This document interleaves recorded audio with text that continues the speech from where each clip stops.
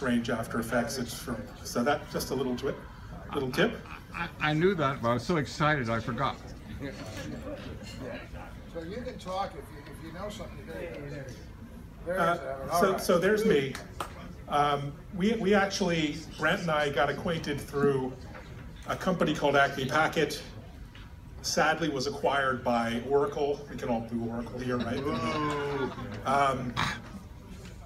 I managed to survive that acquisition. I never got to meet Larry. I did notice he was about 70 levels above me on the org chart.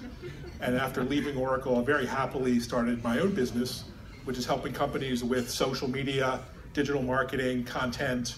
But please don't call me a social media expert. There's this use of the word social media expert for some reason.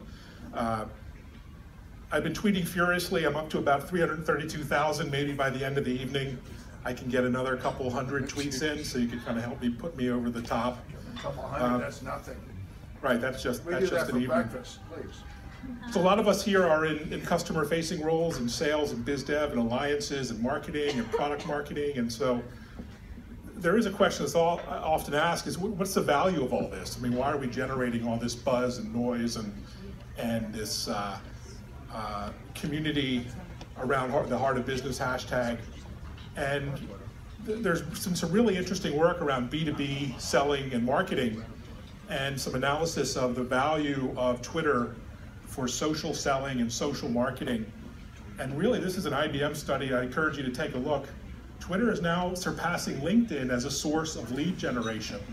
So brands like IBM and others are investing a lot of resources in Twitter specifically to build relationships, to build communities of interest, to reach out to analysts, to journalists, to thought leaders, and increasingly to CIOs and CXOs and decision makers who are becoming more and more social over time. So there's kind of a rhyme or a method behind all the madness here around tweeting and posting and sharing and blogging.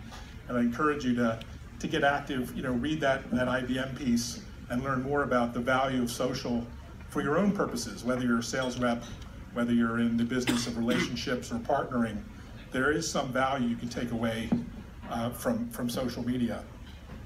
I actually spent 25 years living on the left-hand side here, doing the traditional things around cold calling and presentations and demos and inbound and outbound, and I'm sure many of you are doing that same thing, but I'd encourage you to think more about how to live on the right-hand side here in terms of educating, entertaining in some cases, engaging with an audience, even an audience that might even not be familiar to you, an extended community on Twitter, for example, and leveraging not only social networks that you might be familiar with, like LinkedIn, everyone's on LinkedIn, but increasingly Twitter and, in the next 5 years, let's say Snapchat. And living in this intersection of these circles, which, we call social selling. And increasingly, there's another circle that's kind of beginning to overlay on these three, and that has to do with storytelling. And if you notice, Snapchat recently walked away with $1 billion and a multi-billion-dollar valuation. That valuation wasn't a function of a cool messaging app or fun or funny filters or interesting use cases with millennials. It had to do with people telling their story on Snapchat and brands being able to engage with those stories and tell stories of their own. So I'd encourage you to think about what stories you can tell in the context of this event, and also as you progress through your career. And I'll be around just to take some more tweets and snaps and pictures and hopefully tell a few stories tonight. Thanks. Okay, so listen, I think we want to stretch our leg. We're at the 7th inning stretch. This is the